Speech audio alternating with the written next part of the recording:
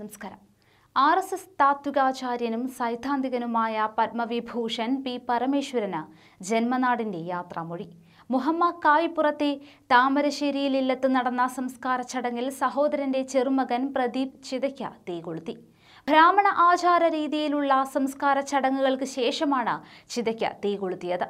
പ്രമുഖ നേതാക്കൾ വസതിയിൽ അന്തിമോപചാരം അർപ്പിച്ചു. കഴിഞ്ഞ ദിവസം രാത്രി ഒറ്റപ്പാലത്ത് നിന്ന് തിരുവനന്തപുരത്തെത്തിച്ച ഭൗതിക ശരീരം ഇന്നലെ രാവിലെ 7:30 വരെ ഭാരതീയ വിചാര കേന്ദ്രത്തിലും അതിനുശേഷം അയ്യങ്കാളി ഹാളിലും പൊതുദർശനത്തിന് വച്ചു. മന്ത്രിമാരും MLA-മാരും അടക്കം പ്രതിനിധികളും സമൂഹത്തിന്റെ നാനാതുറകളിൽ നിന്നുള്ളവരും അന്ത്യാഞ്ജലി അർപ്പിക്കാനെത്തിയിരുന്നു. കേന്ദ്രമന്ത്രിമാരായ സദാനന്ദ ഗൌഡയും വി. മുരളീധരനും മുഴുവൻ സമയവും പി. പരമേശ്വരന്റെ ഭൗതിക ശരീരത്തെ അനുഗമിച്ചു. തലസ്ഥാനത്ത് നിന്നും വിലാപയാത്രയായി കൊണ്ടുവന്ന മൃതദേഹം കുടുംബ വീട്ടിൽ 1 മണിക്കൂർ പൊതുദർശനത്തിന് വയ്ക്കുകയുണ്ടായി. തുടർന്ന് ഔദ്യോഗിക ബഹുമതികളോടെയായിരുന്നു സംസ്കാരം. സംഘപരിവാർ പ്രസ്ഥാനത്തിന് വേണ്ടി ജീവിതം ഒഴിഞ്ഞുവെച്ച അപൂർവ വ്യക്തിത്വങ്ങളിൽ ഒന്നാണ് പി. പരമേശ്വരൻ എന്ന് മധ്യപ്രദേശ് മുൻ മുഖ്യമന്ത്രി ശിവരാജ് സിംഗ് ചൗഹാൻ പറഞ്ഞു. പി. പരമേശ്വരന്റെ ഭൗതിക ശരീരം ഒരു നോക്കു കാണാൻ ആയിരങ്ങളാണ് തിരുവനന്തപുരത്തേക്ക് ഒഴുകിയെത്തിയിരുന്നത്.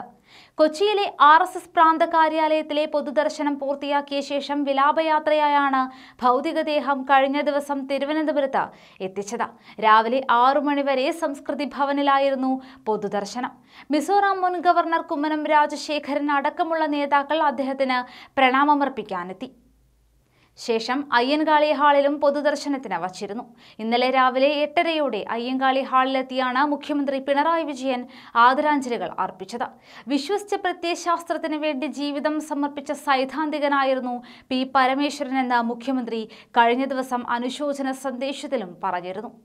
പതിറ്റാണ്ടുകളോളം പി. പരമേശ്വരന്റെ കർമ്മമണ്ഡലമായിരുന്നു തിരുവനന്തപുരം. ഭാരതീയ വിചാര കേന്ദ്രം ആസ്ഥാനത്തും അയ്യങ്കാളി ഹാളിലും നടന്ന പൊതുദർശന ചടങ്ങിൽ വെച്ച് അന്തിമോപചാരം അർപ്പിക്കാനെത്തിയത് പ്രമുഖരുടെ നീണ്ട നിര തന്നെയായിരുന്നു.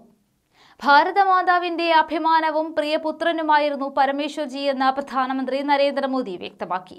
മുതിർന്ന R.എസ്. പ്രചാരകനും ഭാരതീയ വിചാര കേന്ദ്രം ഡയറക്ടറുമായ പരമേശ്വർജിയുടെ നിര്യാണത്തിൽ അനുശോചനം രേഖപ്പെടുത്തിക്കൊണ്ടാണ് ട്വിറ്ററിലൂടെ അദ്ദേഹം ഇക്കാര്യം വ്യക്തമാക്കി. സാധാരണക്കാരെ സേവിക്കാൻ വേണ്ടി മാറ്റിവെച്ചതാണ് അദ്ദേഹത്തിന്റെ ജീവിതം. പരമേശ്വരനുമായി സംവദിക്കാൻ പലതവണ തനിക്ക് അവസരം ലഭിച്ചിട്ടുണ്ട്.